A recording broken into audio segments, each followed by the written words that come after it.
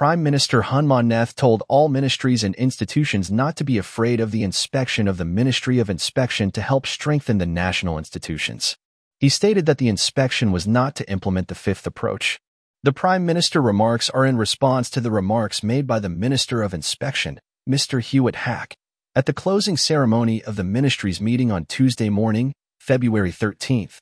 that the ministry's working group had difficulty inspecting some national institute due to these units seem to have made other excuses, such as having meetings to cover up the facts, not providing enough documents, not wanting to cooperate with the inspection delegation, and seeking intervention from the leadership.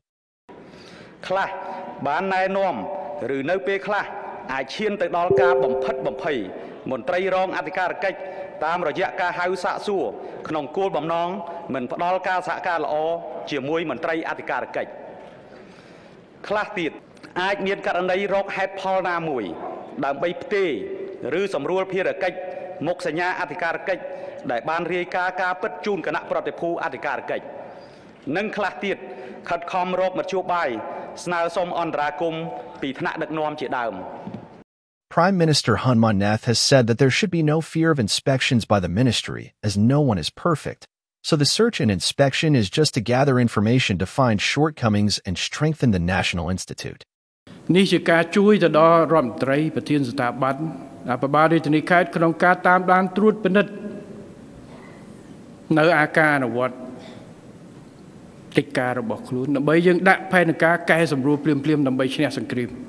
He reminded of the 5 approaches of former PM Hun Sen, which will continue to apply until now: mirroring, bathing, scrubbing, treatment, and surgery. However, the 5th approach will not be easy to implement,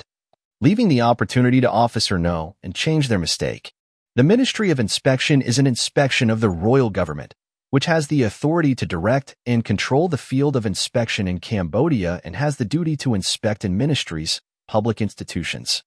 lower administrative institutions, and other legal entities that are required by law.